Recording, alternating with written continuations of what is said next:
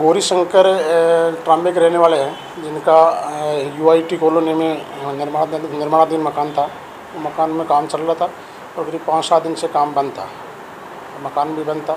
उसमें से कोई अज्ञात व्यक्तियों ने चोरी कर ली थी। इसमें गैस के सिलेंडर, बर्तन और ये अपने कोई होम थिएटर ये चोरी हो गया था। तो उसमें मुकदमा दर्ज करके अज्ञात माल मुलजिमान की तफ्तीश की जा रही थी। आज तूफान और रमन नाम का लड़का है, जिनको हमने संदेह के आधार पर डिटेन किया। डिटेन कर से उनसे गहनता से पूछताछ की गई तो उक्त दोनों ने उक्त वारदात करना स्वीकार किया, जिनको गिरफ्तार करके और चोरी गया माल सिलेंडर, 3 सिलेंडर, एक होम थिएटर और पीतल के बर्तन ये इनके कब्जे से बरामद किए। और भी कोई मामले थे? हाँ, अभी इनकी पूछताछ में एक वारदात और स्वीकार की है। इसके अलावा भी इसमें और भी वारदातें हो सकती हैं।